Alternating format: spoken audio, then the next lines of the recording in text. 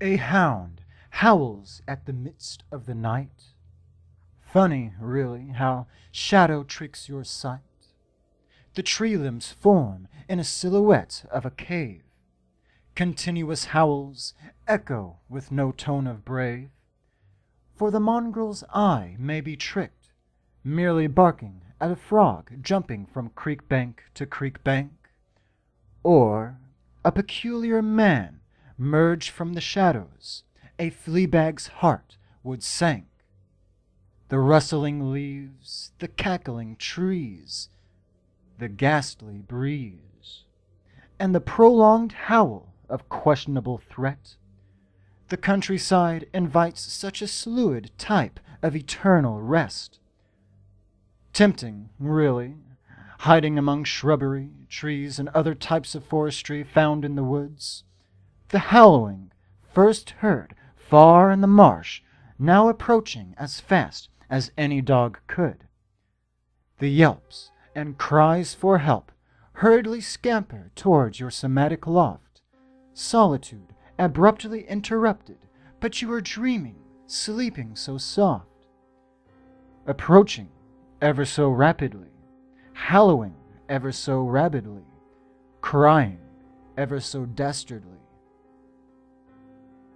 You hear the mutt enter your line of grounds, wondering why a whimpering hound would take refuge on this dominion you keep, why this cowardly mutt takes refuge to weep. You handle much thought, pondering on what it seems, when you just want to drift into a sea of dreams. You cast down your head, submerging back into your bed, the eyelids you read. Just as a haze of a dream slowly crept to your mind, you hear the sounds of bones crackling in no form of kind. Startled now, you open your eyes as wide as you can. Refusing to blink, they begin to dry out like sand.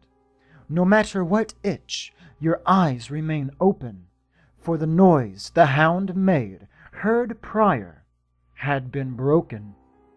No more whimpering, no more shivering, no more quivering. Instead, a twig of a limb snaps with a footstep, heard ever so distinctly.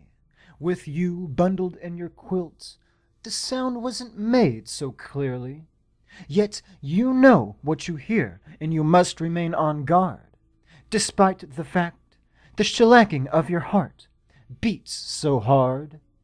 The footsteps from your yard rustles in rhythmic notion. Whomever, whatever, taking pride in their entrenchment notion. You must find a torch, this guest you would scorch. Then footsteps approach the porch. Who on God's green earth would intrude a property this time of night? Who, I say, who, without one expecting a fight? If not fight, then quarrel. God knows I need my sleep. For the time it be lingering past 3, and this visitor I have no intentions to keep. More likely, this must be some kind of teen, maybe child, performing some boisterous prank. A scalding lecture for them would be most frank. You rant in your head, finding courage to get out of bed, your eyes a fiery red. Before a knock on the door, before any request, you burst out of your bundle and your bed of rest. You stomp your way to the door, cursing while you implore, about still, who could this be in front of my door? The doorknob is now at your reach, preparing yourself for the raged rantings of Prior's speech. The door now open, nobody there, just whispered wind over here, nothing to cause any fear. You gather many of thought, standing in solitude. The long open field is the only thing in sight. You shrug the suspicions, wondering that maybe it was your imagination that gave you such a fright. You pivot and turn, thinking maybe you was merely in a bad dream. Softly, tiredly, and slowly you walk, still an ominous thought of tonight's theme. Confused and cautiously you enter your room, anticipating to go back to bed, where you find, outside the window, swinging like a pendulum, is the dog's severed head.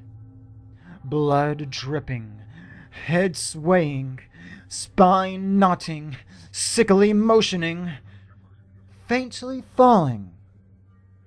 Closet opening.